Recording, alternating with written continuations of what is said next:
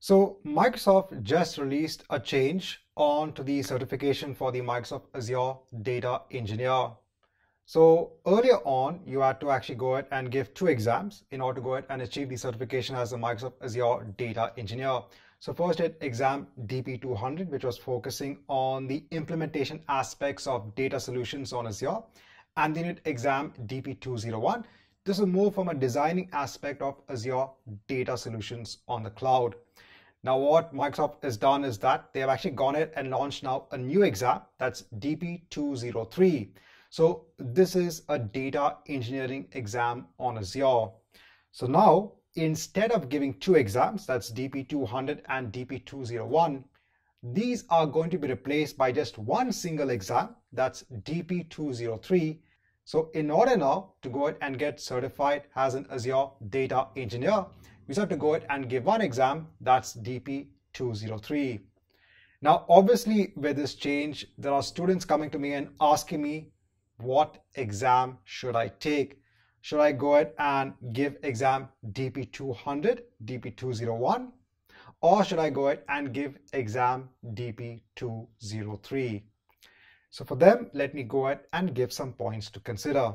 The first point, exam DP-203 is going to become available as a beta exam on the 23rd of Feb. So there is still time for that. Now, during this beta phase, which runs for about 3 months, so you can go ahead and give the exam, but when you give the exam, you will not get the results immediately. The results will come after 16 weeks. So this is the first major point. Do you want your results right now? If that's the case, then you should consider the previous exams of DP-200 and DP-201. Else, if you are ready to wait for the results, that's 16 weeks, then you can go ahead and give exam DP-203. So the results might come, let's say, in June end if you go ahead and give the exams after 23rd of Feb. Now, the entire reason of the beta exams, I've given a lot of beta exams in the past. So Microsoft is just trying to assess whether they're asking the right questions in the exam itself. So another major difference between normal exams and beta exams is the number of questions and the level of difficulty.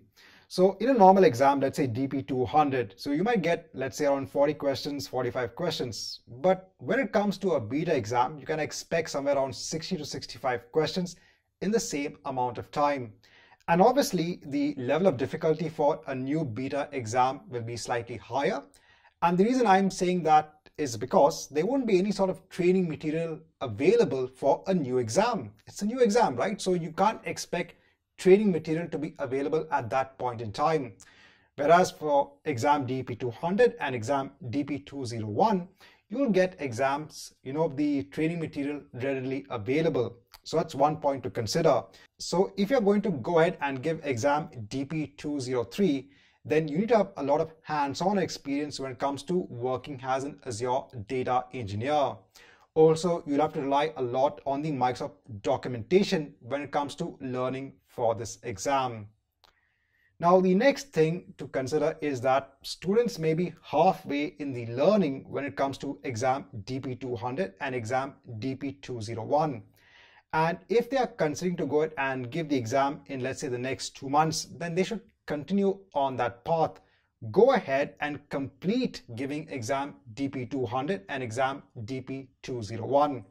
So these exams, the old exams, are going to expire at the end of June. So there is still time to go ahead and give the exams. So this is another important point. How far are you in the learning process? Are you already, prepared to go ahead and give the exams? If that's the case, go ahead and give the current exams which is there. That's exam DP-200 and exam DP-201. Now when it comes to the objectives, so over here in hand, I have the exam objectives for exam DP-200 and exam DP-201. And I have the new objectives, that's exam DP-203. Now, this is an exhaustive list of objectives. So when you look at the old exams, even though we have 2 exams, right? We have objectives in both of the exams, but they were kind of overlapping. So if you had studied for exam DP-200, You'll have to learn a little bit more about designing data solutions, and then you'll be prepared for exam DP-201. So there was, not much of a big learning curve to actually go ahead and give exam DP-201. But when I look at exam DP-203, there are a lot of objectives that are being covered over here. So there's a lot to learn.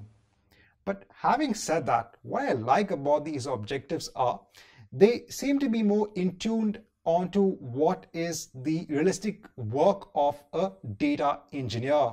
So as an example, if I just go on to, let's say, developing a batch processing solution. So you have objectives of handling duplicate data, handling missing data, handling late arriving data, and all of this is important as a data engineer. So while the objectives are very exhaustive for DP-203, I like the objectives. They seem to be in tune, as I said, to a data engineer.